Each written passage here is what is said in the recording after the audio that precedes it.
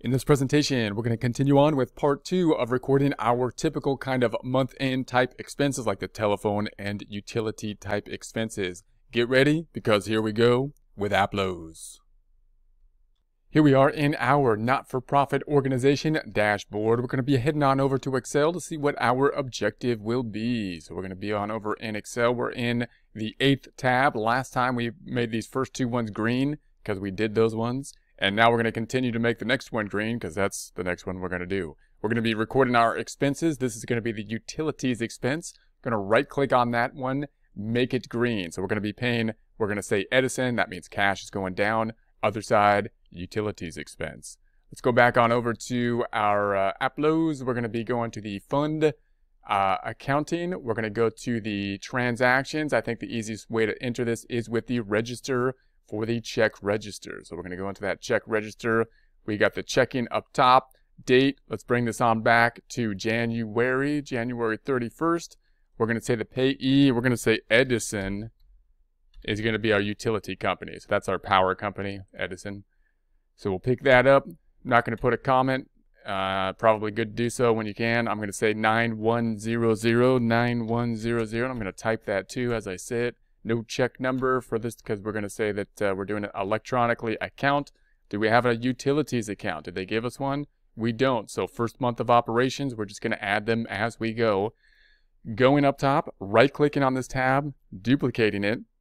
I would typically have these two tabs open so that we can jump back and forth from the chart of accounts as we into the first month of operations. We got the fund accounting over here, and then we're going to go into the accounts drop down, the good old account list.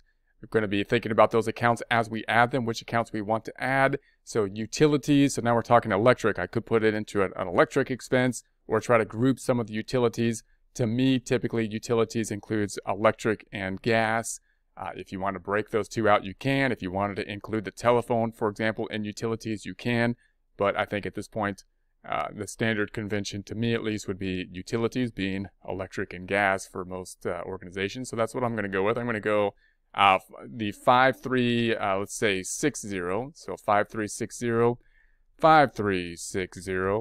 We're going to make it the unrestricted category. I'm going to say utilities. And again, you might have just an urge to put expense by that. You can, but it's already in the expense category. So either way is fine. So then I'm going to say save 53600, then populates down here in accordance with the account numbers and by category. And then we're going to go back to the first tab. We're going to type that number in then because we just added it for that purpose. 5360. There it is. Utilities.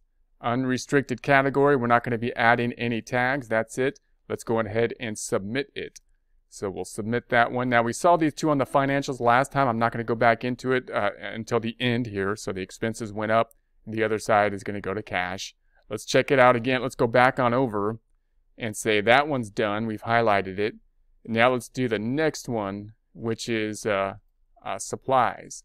Now I'm going to say this is going to Office Depot that we're buying supplies from. So I'm going to say Office Depot supplies. So let's go back on over and say we've got the date, once again, 30th of January. And then the payee, I'm going to say Office Depot. And this is going to be new, or we have it here already.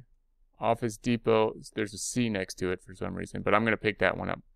And then we're going to say the amount is 500. We might want to say what the supplies are because this is kind of like a generic category. So we might want to list, general office supplies that we got there. And then we're going to say that do we have a supplies account? Now this one, I think they gave us one that's somewhat appropriate in our expenses where we have the printing and postage. And then they also have up here, didn't we have another one? Rent, building, office supplies. So that's where I would put that one. So they've got that one set up for us.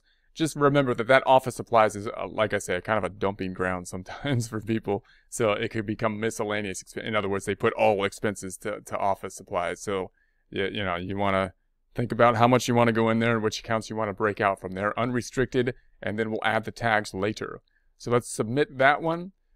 And then let's take a look at our reports now because I think the next one's going to be a little bit different. So let's go to the second tab, then open up our reports from here, right-clicking on that tab, duplicating that tab. Then we're going to go to the reports on the right side. We're going to be opening up our favorite two reports. That's going to be the balance sheet, but by the fund balance sheet because it's more fun. Then we're going to go back to the tab to the left and right click on it, duplicate it again. We're going to be opening up our income statement by going to the reports and then opening up the income statement by fund once again. Going back to the balance sheet by fund, we're going to change the date. Let's bring it on back to January 31st. And then we'll say, there we go. And then the checking account should be decreasing. So I'm going to go on over to the checking account. Also, just remember that when you see this report, you might want to see the totals too. So you might want to always just kind of check this off, and you might want to save this. We'll talk about memorizing reports later. But you can say the drop down and say, hey, I'd like to see the total columns, and say apply. And then you'll get your total column over here for the total in the checking account, so it doesn't look like negative, which could be kind of scary. And so then you're going to go down and say that there's the post office, and there is Edison. So that's that. Let's go on back to the balance sheet. Then let's go to the income statement, and let's refresh the incomes, or let's date. We need dates, and we're going to bring this from this year to date. This year to date. Once again, you might want to hit the good old drop down and say, hey, I'd like to see the totals. Would you show me the totals, please? And then say yes. And if you ask nicely, then sometimes they'll apply it and sometimes not. So let's say totals, and then apply. So let's see that. There we go. All right. And then we're going to say down here that now we have the printing and postage and the utilities both in the unrestricted category. We're going to give more detail on the unrestricted category using tags. We'll do that later. Now let's go back to our Excel. The last one's going to be a little bit different. So now we're going to say we have office supplies again, but now we didn't pay for them yet. We're going to say this one's going to go to a payable. So this, in other words, would be like a bill that we're going to enter into the system. Now, bills, can be useful for some different reasons. You might want to enter this information in as a bill, basically, and then sort your bills, pick which bills you want to print, and then print them. And if you're printing the checks from the system, that could be kind of a useful way to sort that information. But the basic idea of the bill, then, is we're going to be entering this using a different form, and it will be increasing the liability account, accounts payable, that we have not yet paid. The other side going to the expense, in this case the supplies expense. Then we can track those payables that we owe, and then pay them at another time. So that's going to be increasing then the accounts payable. So accounts payable is going to be increasing, the other side going to the expense. All right. So I'll make that one green because that's the one we're on, even though it's on the bottom, because all the other ones were green, and that'll mess me up if I don't make this one green. It's the last green one. We're working on the last green one. All right, then we're going to go back on over. We're going to go to the first tab. Then we're going to go to the fund accounting again. We're looking at those transactions. We want an accounts payable transaction. So the accounts payable is going up, accounts payable type transaction. This is basically kind of like a bill transaction if you're used to something like a QuickBooks. So then we're going to say the vendor is going to be Office Depot again. So I'm going to say Office Depot. Memo, I'm not going to put one reference number. I'm not going to put one date. I'm going to say is January 30th. January 30th. Terms. Now if we set the terms, it'll set the due date. So whatever the due date on the bill is, you could put the due date manually over here, or you could set the term, which will populate the due date automatically. And then I'm going to say the amount, I believe was 500 again, was it? It was, no, 4,500. Good thing I checked that time. 4,500. Remaining balance, 4,500. Okay, and then will be the office expenses. So that's going to be the 5300 office expenses. And then it's going to go to the fund of the unrestricted fund. So that's going to be the fund. We're not going to then have the tags here. Now the percent, you can either put the percent or the amount that's going to be applied here. I'm just going to put 100% and then say tab, and it'll populate the total, bringing that total 4,500 down to here. If we were to add other categories, as we will do in the future, This percentage breakout great tool will help us to break out as we break out between the tags for the unrestricted categories 2020, 2040 breakout, as we'll see. We'll do that later. Let's go ahead and submit this. Once we do, however, just note what's going to happen. Accounts payable should be going up. The other side should be going to that expense account. So let's say submit and see if it gives me any kind of red thing saying I messed up or anything like that. It wants a memo. There's a red thing. So we're going to say this is for postage, let's just say, or let's say office supplies, and then let's submit it again. See if I get any other more red things that say I messed up somehow.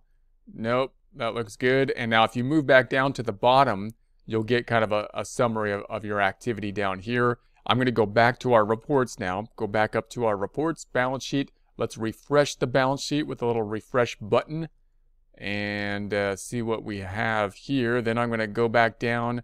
We want to look at our liabilities. There's our accounts payable. There's the $4,500 in it. That's what we would expect to see because we just have the bill. And there's the bill. Note anytime you see bill, that means it's a bill to us. And just remember that when you see these transaction types, you want to get an idea in your mind what the transaction types mean. It's really useful. What's going to be the transaction? What are the accounts that are affected? Also note that a bill means that it's a bill that someone paid to us. You know, the bill that we're sending to somebody else for work that we did. In theory, if we're a for-profit, you know, it would be an invoice. So the bills are the things that we have to pay. The invoices or the outgoing things are usually the things that we are charging for work that we did. So an invoice to someone else would be a bill to us, right? If they sent out an invoice to us, it's still a bill. Okay, so then if we then go to the income statement, check out the income statement, and we want to refresh that screen, we should see then down at the bottom that we have now another expense or an increase to the expense that we had already created for the supplies. Office supplies is now at that $5,000. $5,000 consisting of these two items. There's the $4,500 we just set up. Let's go on back over to the income statement, back to the previous tab.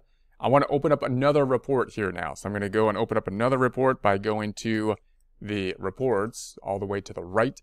And then we want a supporting report for the payables that we owe. So if I go back down to the bottom of these reports to the other reports, we can have an aged payable. So similar to our aged receivable.